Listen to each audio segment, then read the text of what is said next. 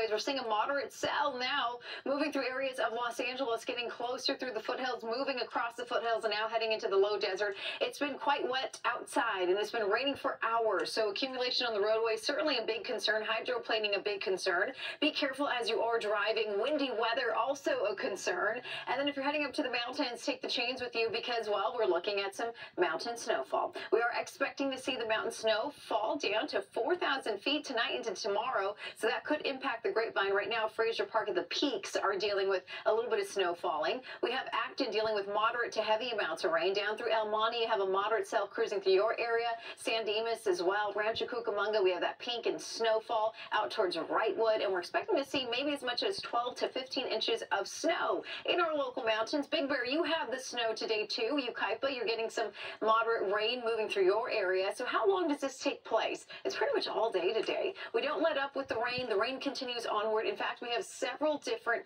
squall lines and fronts moving through, producing heavier amounts of rain by the afternoon. So here's one in Santa Barbara. This is at 12 o'clock. You can see this line here. That's the front. With it, you have heavy amounts of rain. You have downpours, thunder activity, hail, lightning, not out of the question. It's going to move southbound into Los Angeles anywhere between noon and about 2 o'clock.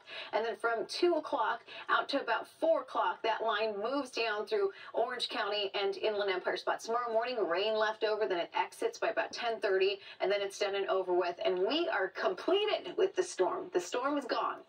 So we dry out. It'll be nice. But look at the lens. I like this one.